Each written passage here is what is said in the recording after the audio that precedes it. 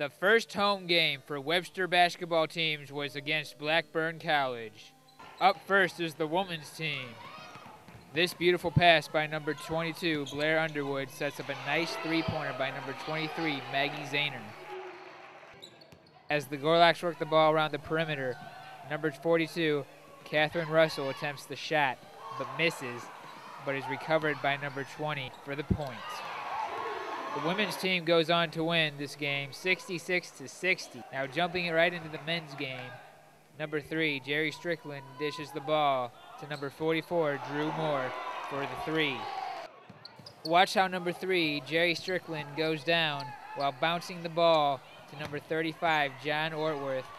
Only the basket will be made by number 44, Drew Moore.